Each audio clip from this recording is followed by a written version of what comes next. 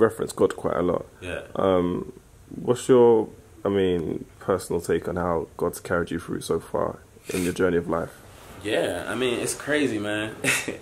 It's crazy because you meet those people that'll be like, yeah, man, you know what? I'm just praying that the universe will do this, or I'm like, and they talk about life from a very passive perspective. Like, oh yeah, I'm gonna just put this in the universe, And it's like, not to knock them because it's good to have people that are conscious of these things.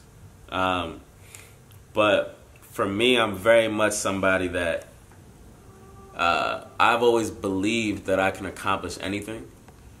And the extreme of that is that over time you believe that you can be your own God. Right? Because you don't look at anything as impossible. Right? But the crazy thing is, in a lot of ways actually, it's been something that allows you to get through very difficult situations, right? Always knowing that you can rely on your own strength. Always knowing that, like, yeah, I'll be able to deal with this situation, right? But there's an incredible thing that happens where that doesn't always work, right? And it's hard to even accept that as somebody that for most of their life it has worked, or in most moments it's worked, right? But there are these moments where it's like God comes through and it's like, all right, I gotta humble this guy real quick. Let me humble this guy. Oh, okay, yeah, he dodged that situation. Oh, he thinks he did that. Oh, okay, hold on. Let me humble him real quick. And God comes through and it's like, scoop. Right? And it's like, so I'm always in a situation throughout every chapter of my life where at some point, my back is against the wall.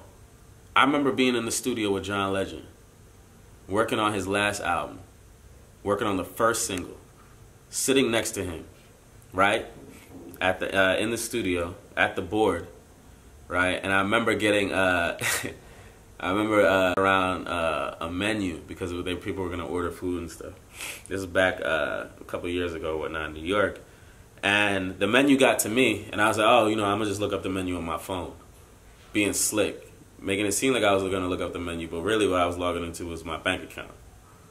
And I remember logging into my bank account, and it says $7. Right? And I'm like, but I play it real smooth. I'm like, I'm not really messing with this menu. I got food at the crib. I'm going to eat at the crib. All good. But my point is, like, my back was against the wall.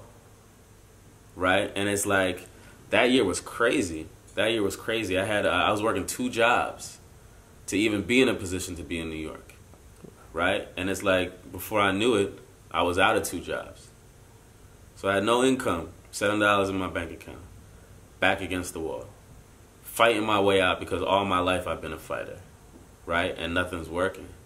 And I've been at these different places at multiple stages in my life, and I've always realized a lot of the time, as a fighter, you're used to, with your back against the wall, you're looking around and you're looking for like, okay, cool, is that the way out? And you're fighting your way out, but nothing works. Right? It's like almost like imagine like you feel like you see how to get out and you see the way. It's like this fork right here. Right? And you see it. And you're like, your whole life you've been used to like, oh, I just got to move this here. Oh, okay. Easy. And your whole life you've been doing this. But then you get to a point where you get here and your hand can't get any closer to this fork.